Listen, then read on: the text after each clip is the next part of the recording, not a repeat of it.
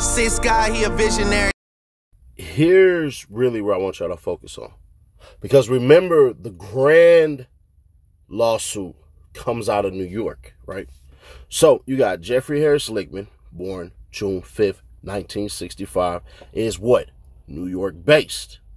We're not going to go through too much of anything like that, but we're going to go literally to the people in which he's represented. John Gotti Jr., American mobster, former acting boss of the Gambino crime family and son of John Gotti.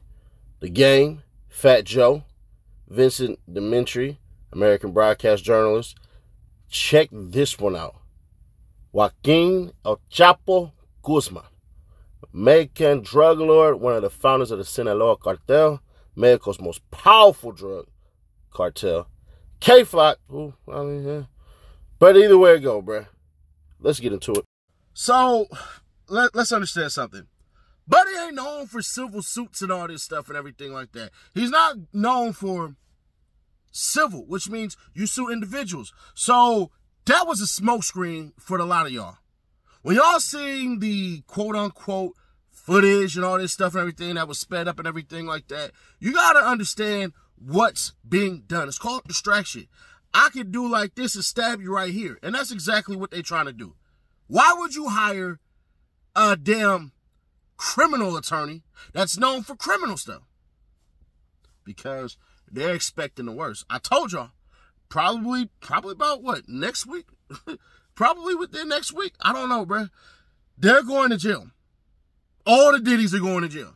Diddy Bop, Diddy Do, Diddy Him, Diddy Her, whatever. Diddy and his sons are going to jail. Now, they'll make bail. They'll have their day in court, but expect it. Expect it. And you can expect it's going to be on one of, obviously, the trafficking. That's the number one thing.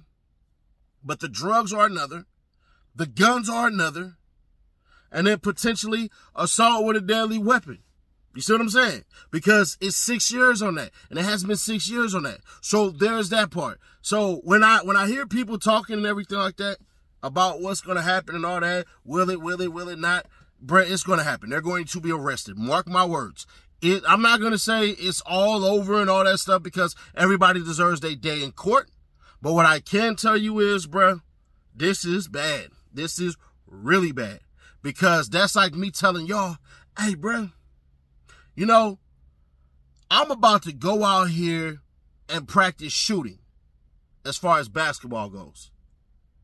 But instead of me hiring a damn shooting coach, I hire a shooting coach who also literally teaches people athletics like running and getting you jump up and all that stuff. And then I'm like, oh yeah, by the way, I'm about to go actually play in a basketball league. Y'all be like, I thought you were just practicing shooting.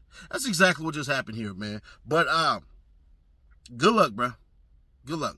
One of the things that also happened is Cassie will be testifying and going against the grain because it's a federal lawsuit, right? Well, it's a federal charge. One thing that happened is the Jane Doe that's in Michigan is being represented by the same lawyer who is representing Cassie. That's from what I last read. I could be wrong, but I'm fairly certain that's the same one. So there's that. It's getting uglier than ugly out here. And I'm going to be honest with you. Get your day in court, bro. I'm not wishing no jail on nobody, anything like that. But let's just say all of this is true. Wow. Absolute power absolutely corrupts. Because in one instance, bruh, like I've been saying, on the surface and everything like that, bruh, it's not really like what he did isn't really a bad thing. You got your girls, you tell your girls to go get your drugs. All right, cool. That's just the same thing like some of you other cats who are in states where it hasn't legalized smoking weed, right?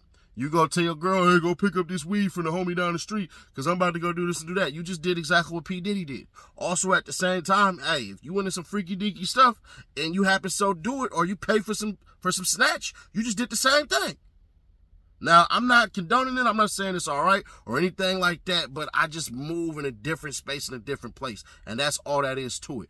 Now, let's dig a little bit deeper. What do I think ultimately is going to happen?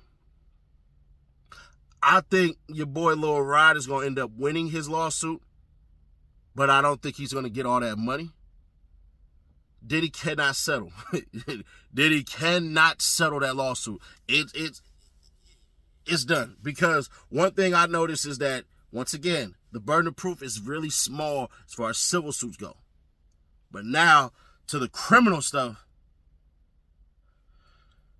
whew, I think Diddy gonna end up getting found guilty on one of them charges. He probably gonna get hit with about 9 charges that deals with trafficking, meaning, you know, that I can't say the word. And then, depending on what they find in the house, bro, if they found unregistered and illegal firearms and stuff like that, you have to literally look at it and say, where did we find it? And then they do what's called more likely than not, as far as who they charge it to. If they found some guns in Diddy's room, more likely than not, hey, bruh, that's his. But as far as the residue on the thumbprints and stuff like that, thumbprints on the firearms and stuff like that, that might get them in. I guarantee you, if they found any guns, they're running that through DNA testing right now as we speak.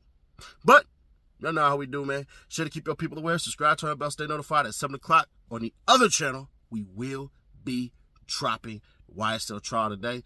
Kind of was spot on, but it's a couple of things I need to point out that I had problems with. A couple of things to point out that regular people just had to accept. All right, man, so y'all know we just hit 1,000 subs. We're trying to get to 10,000 subs. So go ahead and hit that subscribe button. Help us out, help us out. I'll catch y'all at the 10,000 sub mark. New video dropped in. New outro.